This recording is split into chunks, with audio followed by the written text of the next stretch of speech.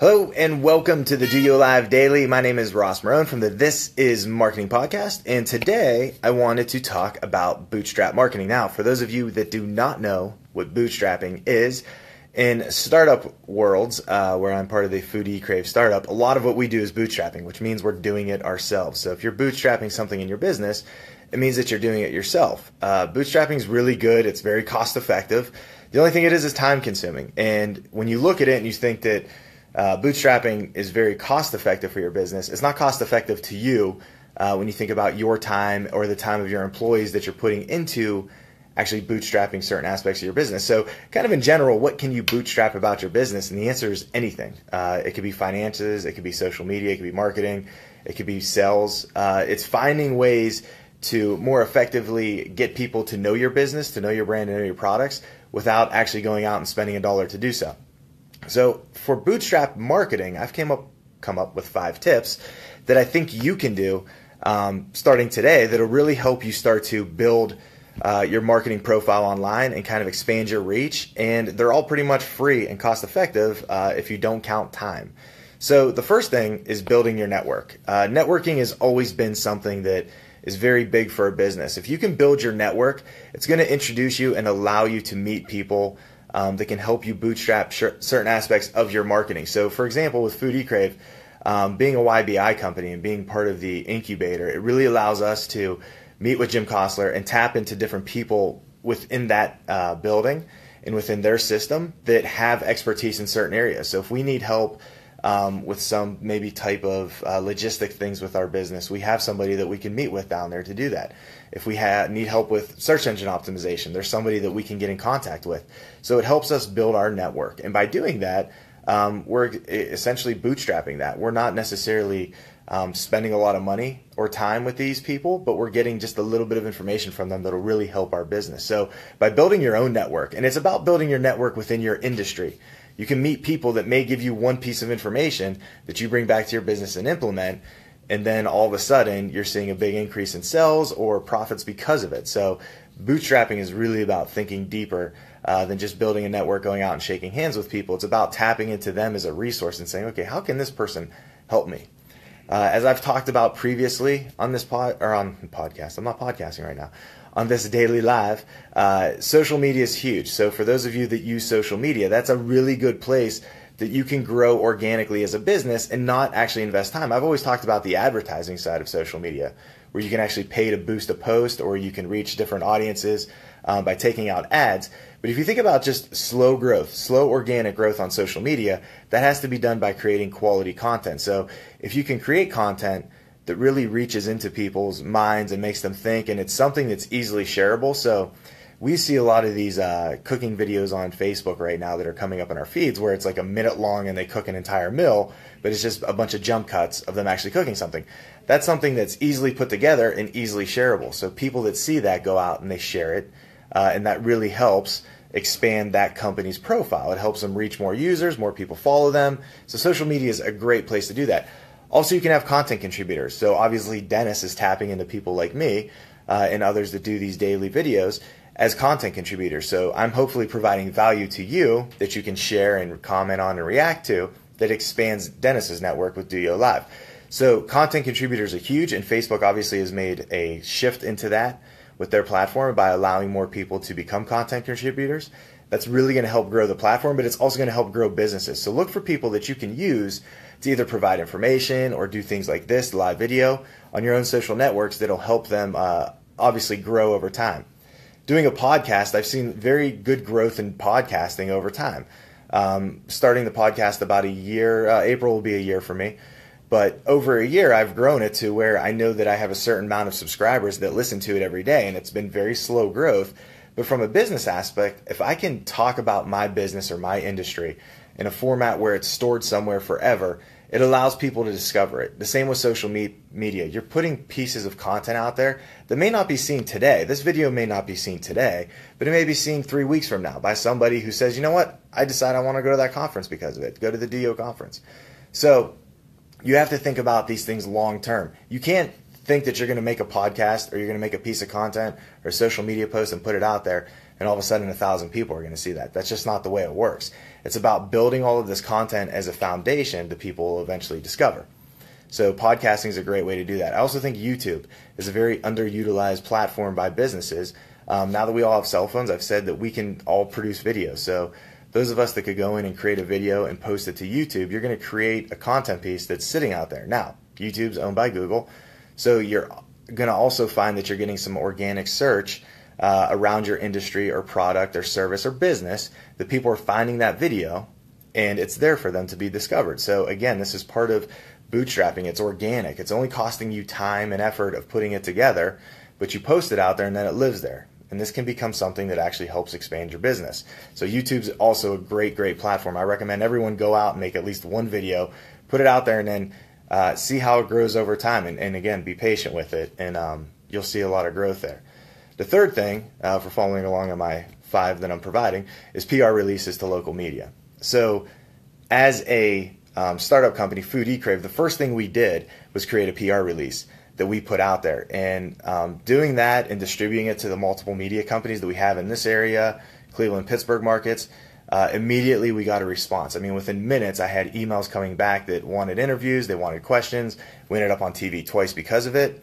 But you can't just do that every time you do something good. You can't just say, hey, we're releasing a new product or we lowered a price here. That's not where PR is effective. What PR wants to do is tell a story about your business. So you also have to think about the long game of any PR communication you put together for your business as part of your marketing strategy. So for Foodecrave, we're putting something together that was telling people we're launching. We're going live. We're going to be offering this food service, this marketplace. We're going to be adding local vendors because we were dealing real locally to start. And by doing that, it created some buzz. And we saw a spike right off the bat in traffic. Traffic led to customers signing up. They weren't necessarily buying something right away, although we did get a lot of sales that came through because of it. But we got customer emails.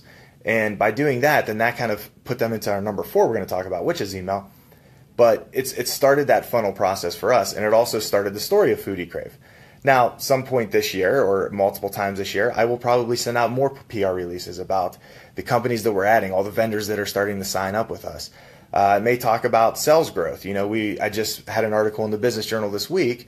It was part of their growth report, but it was just a little snippet about Foodecrave and what we did for the first 4 or 5 months of business. So it's little things like that, PR-wise, that really, again, don't cost us any money to distribute. It's just us taking the time to write it and send it.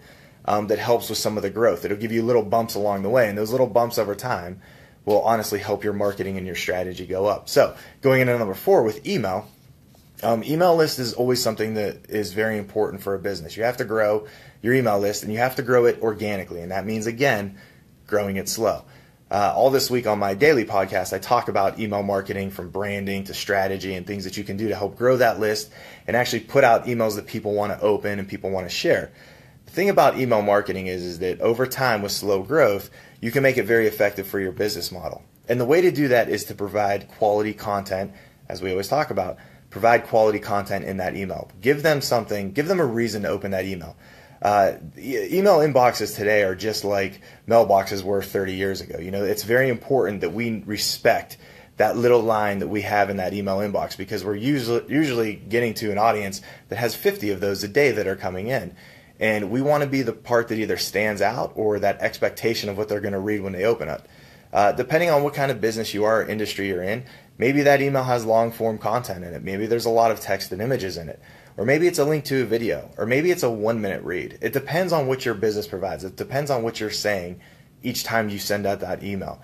So part of our process here is looking at email as a whole and saying, how can we make this so it's shareable? How can we make it so each time we come into that inbox, people open it because they want to read what we're saying. They want to listen to what we're saying. And that's part of your strategy. Doing that well, again, will expand it. If you're not just selling in your email, which I would highly recommend not doing, don't sell every time you send an email. Every week, you shouldn't be asking people to buy from you, because they don't want to buy from you each week. They want to buy from you when they're ready to. So providing content in between allows you to then drop little pieces of buy from us within that. You may write an entire blog about using a product, and you only ask at the end for them to actually buy it. So you give a lot of value on the front end, you ask for that buy on the back end. But doing that is really going to help it, and make it so they can send it off to somebody else. Grow that list. So it's all about organic, slow growth when it comes to email. The last piece is your customer base. You have a customer base that obviously buys from you, likes your service, likes your industry, whatever it is. Use them to your advantage. Let them become brand ambassadors for your business. And the best way to do that is to educate them. So if we look back at all of the things that we've talked about in the last couple minutes, from building your network to social media to PR releases to emails, those 4 things allow us to achieve number 5. By providing quality content, by providing as much information as we can about who we are as a business, what we sell, what we do, what services we provide, then we're providing the customers with enough information so that if they meet somebody that says, I need this, they're going to say, you know what, you should go to Business A. So in the case of Foodecrave, if someone's like, I'm looking for a gift box to send around the holidays to somebody, or there's a corporate buyer that's saying, I want to be able to send something to all of our customers or send something to all of our employees, someone that bought from Foodecrave may say, you know what, there's this really cool website called Foodecrave. They have all different kind of vendors, all different kind of products. They have all different price levels of services that you can send out and boxes that you can send out, and there's gift boxes there. So for us, educating our audience on that allows that person to become my salesperson without them even knowing it. Just giving them as much information that I possibly can is going to help that marketing expand. And it's all bootstrapping. It's all, again, something that I didn't spend $1 on at this point because I've been doing it all myself and very organically. So, and there was a huge pitch there for Foodecrave, by the way. So sorry, not sorry on that part. But that's how you can help bootstrap marketing. So you have to think about those things. And if you organize those correctly and you think long-term, like with the PR piece, telling that story, think a long-term of what we're going to do here to help grow this. At some point, bootstrapping your marketing will help you lead into actually paid marketing. It'll help you grow your business to a point where you start to have a slush fund that you can throw money behind these things. It doesn't mean you're changing how you're building these things. You're still going to do the emails. You're still going to do the Facebook posting. You're still going to do the videos.